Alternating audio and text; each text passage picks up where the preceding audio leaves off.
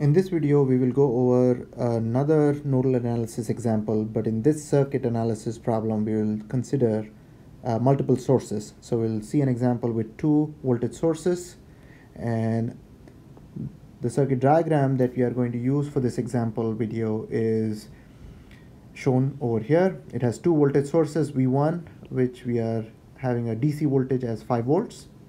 And you have another known voltage source V2, another DC source with 2 volts. We have 5 nodes in this circuit diagram that have been highlighted. The ones in green are known voltages. So at node A, the voltage VA is going to be equal to V1, which equals 5 volts. And at node D, nodal voltage VD is going to equal V2, that also equals 2 volts. VE is our reference node in this example, and we are using 0 volts for the reference node. VB and VC are our two nodal voltages that are unknown in this example. All the resistor elements are known, and we are using values of 2 ohms, 1 ohm, 4 ohms, and so on. So the goal for this video is to apply nodal analysis at nodes B and C, so these two nodes right here. So to begin this example, I'll first try to answer what are our two known voltages and what are our unknown quantities in this example, the unknown voltages. So for known voltages, we have nodes VA and VD as our two known voltages. VA simply equals V1, simply equals 5 volts. In the same manner, VD equals V2 equals 2 volts. For our unknown voltages, we have two of them at nodes B and C. So VB and VC are our two unknowns. So this is an example in which we have two known inputs and two unknown outputs. Let us see if we can write KCL equations at node B and node C in order to find these two unknowns. And this is going to be very similar to what we have seen for examples in which we had one source.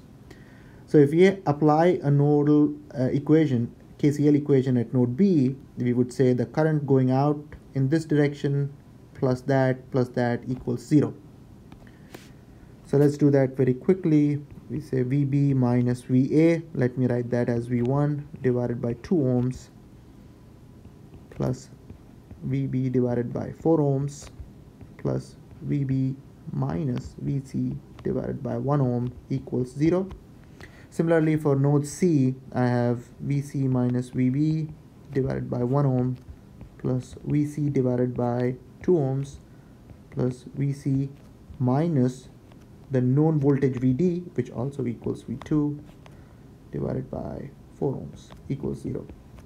Now I've got these two equations which can be simplified and rewritten in this manner. So I've got two equations here. I'm expressing VB, VC, the linear combination of VB and VC equals this constant, which is V1 divided by 2. V1, as you know, is a known voltage 5. So right hand side is actually 2.5, but I'm choosing for now to write this as V1 divided by 2. In the same manner, for the second equation, I've got equation 2. So all of this is sort of repetition from the previous lab video, but let's try to answer this question now. Can we express VB and VC in terms of V1 and V2? If you notice, equation 1 and 2 are doing a slightly different job. In equation 1, the linear combination of VB and VC is expressed as V1, and in the same manner we have VB and VC in the second equation expressing V2. We want to switch this around and express VB in terms of V1 and V2 and express VC in terms of V1 and V2. And we can do that using substitution. So let's see if we can do that for these two equations. So from equation 1, I can find VC, which is simply going to be 1.75 VB minus V1 divided by 2.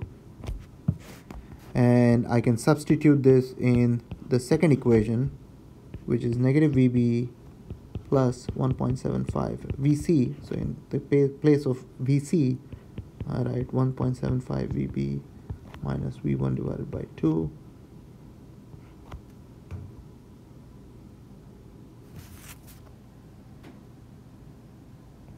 equals V2 divided by 4.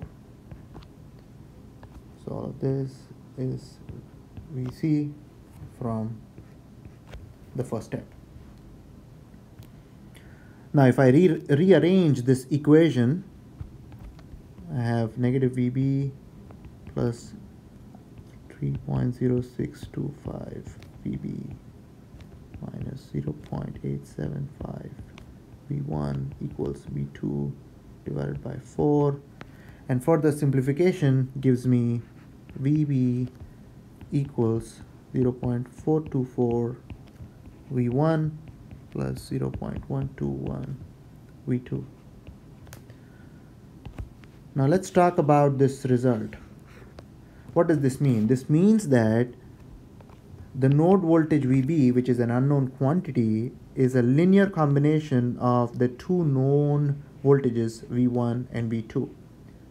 In fact, if you did this similar exercise for VC, you would get another equation for VC, which can be expressed as a linear combination of V1 and V2, but with different values, so different slopes.